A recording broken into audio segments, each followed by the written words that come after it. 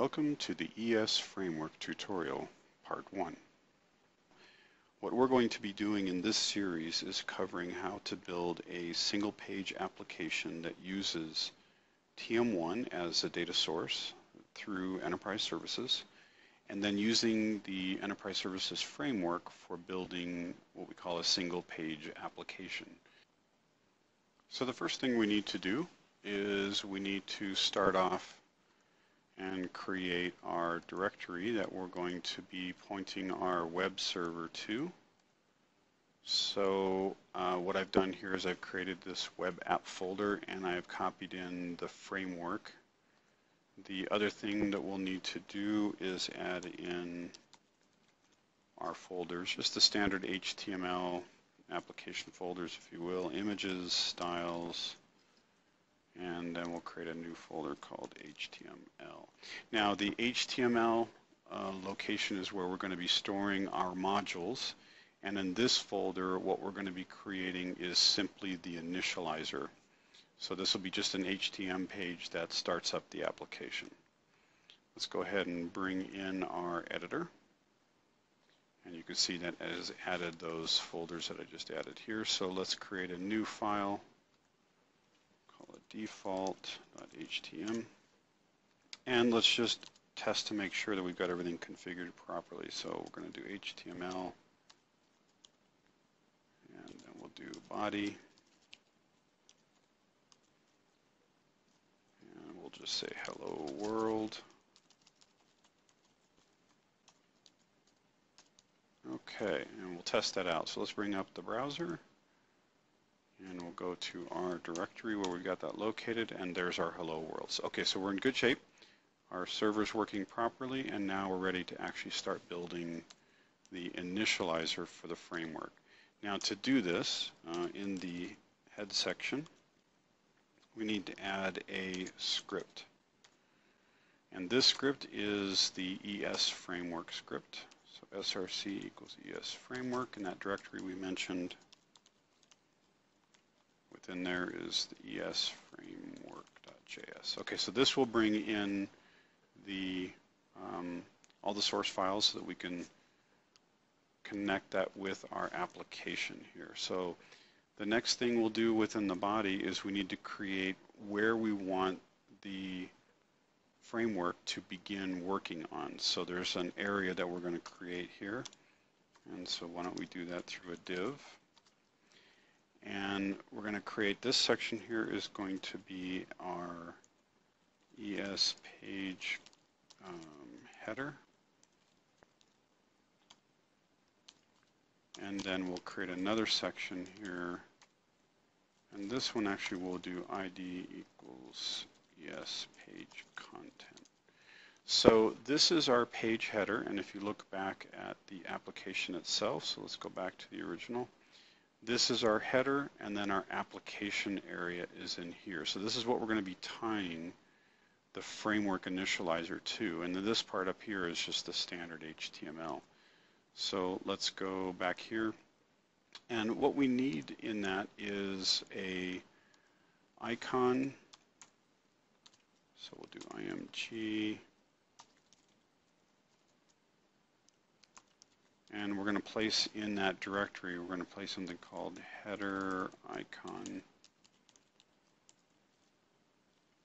Okay, and the style, we want that to sit on the left side, so we're going to do float left, and width is 50 pixels. Okay, so that's the size there.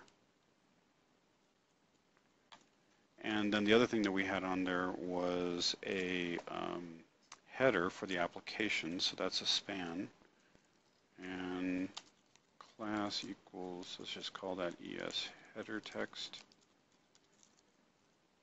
And that style is going to be heading left. We want to space that out, so it's 20 pixels. And it's going to be titled ES Employee Planning. Okay, so this is our page header and then our page content. We're now ready to start putting in the initializer for the framework, and that's done through another script tag. Now this is part of the HTML, and there is a function that we need to execute here. It's esFramework.init, and this takes several parameters, so we're going to set up those parameters here. So the first one is the settings, and then what we want to do after the initialization has been complete. So let's set up a var here, and settings. Okay, now there's a lot of different settings we can set up here, but what we're going to do is we're going to set up where the framework actually resides. So esFramework URL, and that is esFramework. So that's where it can find all the rest of the source files. And then the other one we'll do is we'll add a theme here, and we're going to use the Bootstrap. And so this just has some default colors and some default styles when we put in, for example, headers, or we put in widgets, and we'll have those pre-styled for us. The other thing we need to do is put in a function which controls when the initialization is complete, so we could do additional functionality. So let's call this one var complete handler, and that's a function, no parameters there, and it doesn't do anything at this point.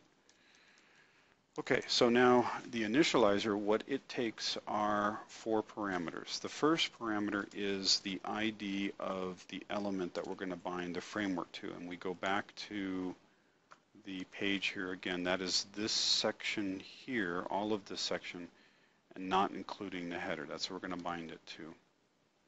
So we called that one our page content. So let's go ahead and es page content. And then what we need to define at this point is the module which is going to contain what you see in this page here. It's, in this particular case, it's the tab strip up here, and there's this dashboard. For now, what we're going to do is we're just going to create another hello world version, and we'll do that in HTML, app main.htm, followed by our settings, and then finally the complete handler.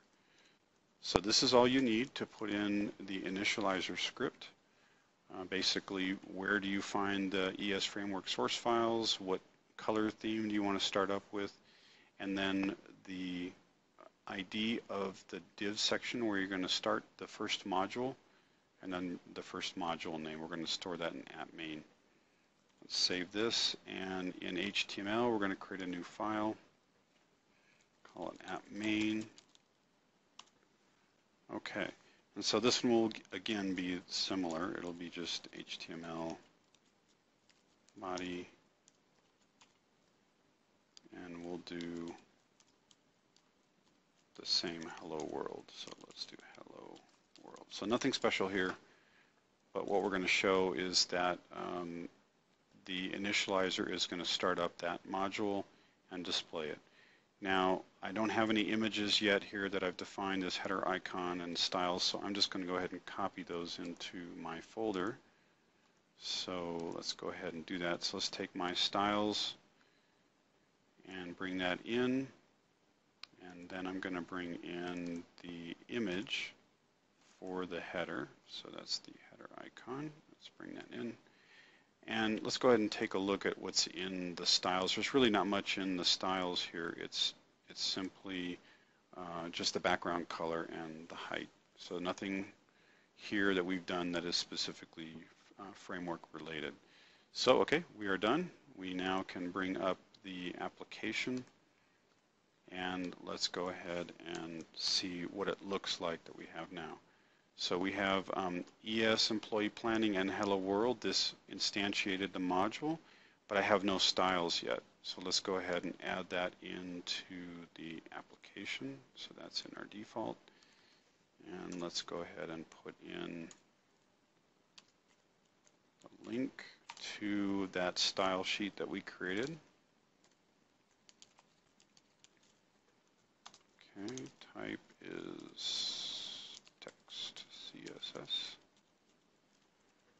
and the style sheet that we added was styles. Oops. Styles. And that was app styles.css. And let's bring up back to the default. And there is our employee planning with the Hello World initialized as a module.